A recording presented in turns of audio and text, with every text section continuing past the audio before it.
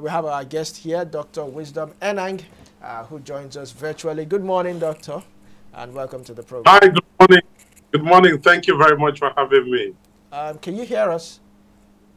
Yeah, I can hear you loud and clear. Can you hear me? Yes, I can hear you. I can hear you. We hear you now. We're glad to have you Excellent. on the program this morning.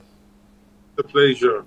All right, so let's swing into it. We're looking at human trafficking. So let's start off. Take us through, give us a bit of, shall I say, history or a bit of knowledge on what is happening as regards to human trafficking today. Thank you very much. Just like I was listening to you speak, both of you, there are a number of ways that the human trafficking business does manifest. I say business, not that that is giving it legality, but that's just to show you that, yes, people are taking it like a real source of livelihood, which is purely very illegal. Now, there are a number of ways. There are some that are being trafficked out there for prostitution. There are some that have been taken out there for organ donation. They have no clue what they're going to do. There are even some that are being taken out there for sort of modern-day slavery. These are minors that are taken out there, and maybe they don't really know their rights, that they're supposed to be in school. These people, they think they're being done a favor, but at the end of the day, these people are exploiting them. So, when you look at it, and the thing you have to understand about trafficking is that it's a very, very complex network. It's an international network. And I say that with confidence because when you look at the cartel, for example, say a Nigerian cartel, and the Nigerian cartel is saying to you, okay, I'm going to take you to Europe via the road. By the time you get to a place like Libya, you're being handed over to a different cartel altogether. And, those guys, they also factor in the aspect that, you could die on the road. It's possible. It's a risk. These are things that could happen. So by the time you're dealing with different cartels, sometimes they change the playbook on you. Sometimes those ladies get raped. The men, get tortured or, made to do very hard labor. So there's a number of things, and there's nothing to tell you that these guys are going to play by the books. There's nothing to tell you when you're dealing with a criminal syndicate. So trafficking is quite a very complex network. And let me say, the people that I get even worried about are the people who ordinarily, the country they have been trafficked to, for example, is a country that they could have gone on their own, but they didn't know that. I'll give you context. I met someone who was, kind of enslaved for a couple of, I think years. He was supposed to pay back a certain amount to the person that helped them, travel to Ghana. And I asked him, why did you need anyone to travel to Ghana? He said, because I didn't know anywhere and I've never been to Ghana. I said, but are you aware that all you need is a passport, a Nigerian passport or an ECOWAS passport, and then you travel to Ghana? He said, really? I said, yes. Even if you're going by boat or by a car, all you need is that. And he said, I didn't know that. And because he didn't know that, someone promised, I'll take you to Ghana, but you're going to be working for me for a couple of years. Wow. And that's vulnerable these people are. And just, the issue is this. I think we are so much sentimental about the entire Japa syndrome that the moment we hear about Japa, we don't even know the country. We don't know if it's worse than Nigeria in terms of survival, in terms of economy. As long as it's outside Nigeria, we're ready to indulge. That is how, the basis that these people are capitalizing on the average Nigerian, who eventually gets trafficked. You just opened a can of worms. That's what you just did. Yes. And you said something. It's a serious crime. It's a serious human rights violation. Yeah. So let's talk about it here. What is the primary role of law enforcement agencies in combating human trafficking? Okay, I think primarily the government agencies are meant to protect the people. They are meant to, so the way I would put it is, first, the government agencies are meant to educate these people of their rights. Because I find that a lot of them are either they are manipulated to end up being sympathetic to their, the people that are perpetrating these crimes against them, and they're not even aware. They're thinking this is a favor. See some of them defend the whoever is taking them there. I think it's a favor. Education is very simple. It's very important, sorry, because you need to break that jinx. The second bit is, there's this, we are over spiritual in this country. So when someone tells you you're going to take an oath, they think this is binding, this is, I must do this, I must do that. And that's why a lot of them are there. So there's the spiritual angle as well, for which the government needs to step in and say, look, no, you can't take this. These are things that, you really don't need to go through. This is a kind of life. And I think we're not sensitizing enough when it comes to education about how horrible it is to even live in the UK as an illegal immigrant. People don't understand it. I've been lived in the UK for 12 years. And I can tell you, if you're illegal, you're most likely not going to be taking advantage of the UK banking system. You'll be taking money, cash, and you're most likely going to, have to work in a very, very insane conditions because your employer is employing you on an illegal basis, and they know that you don't really have a choice. So people don't understand this, and this is some of the things that the government needs to educate people on. That look, there are these risks associated with it. The second thing is, we need to actually be checking who is traveling with who.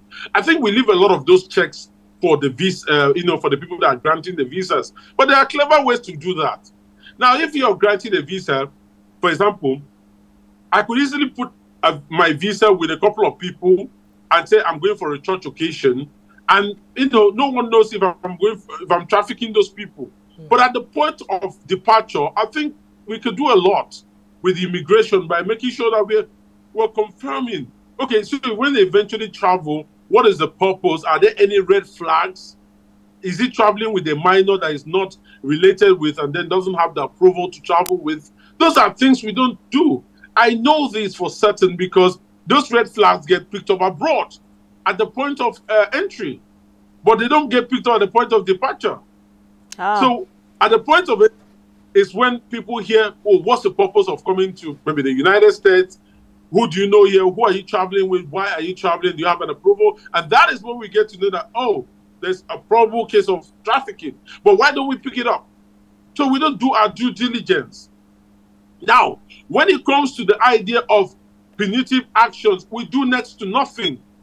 Because when these people are trafficked, and eventually, the quickest answer for the international guys where they go is to deport them. When they're deported, when the victims are deported, there's no follow-up. Once you leave, if you're in Lagos, once you leave the airport area, they probably give you some orientation and then resettle you in. The person that is the mastermind of this crime, who has enslaved other people, goes unpunished. And the funny thing is that once you open that box, you are going into a Pandora box. And the Pandora box is going to go into a point where there are very influential people behind the entire scheme. And so at some point, the thing dies of natural causes. If it was an investigation, no one is talking about it again. This thing you just said, reminds me of what Olumide and I talked about earlier on, about a lawmaker who is incarcerated in the UK right now for organ transplant, organ removal. You remember Ekwere Madu? Harvesting, organ harvesting. Yeah, thank you, producer. Now, at the point of departure, this wasn't detected.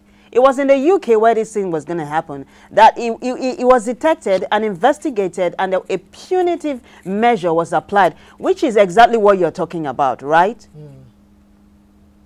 Yes.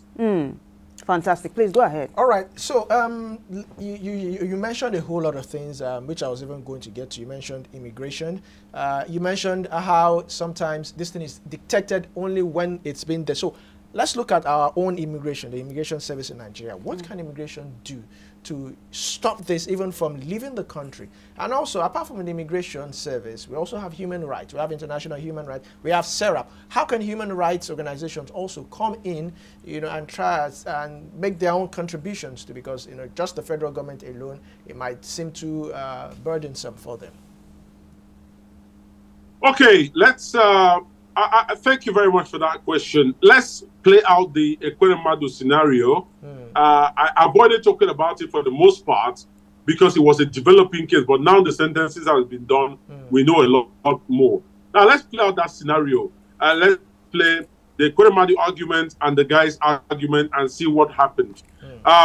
When you look at the argument, the argument you hear is that this guy was told, I think, yeah, because they wrote a letter actually to the UK saying that this guy is going to be traveling on the basis of I think it was a medical basis anyway, but I'm not sure what they stated as a detail. But once they went there, I think he found out that it was going to be organ transplant, which I heard at some point he did not he didn't argue with it, but he was trying to make his finding. But at the end, he shall went to the police. That's what we know.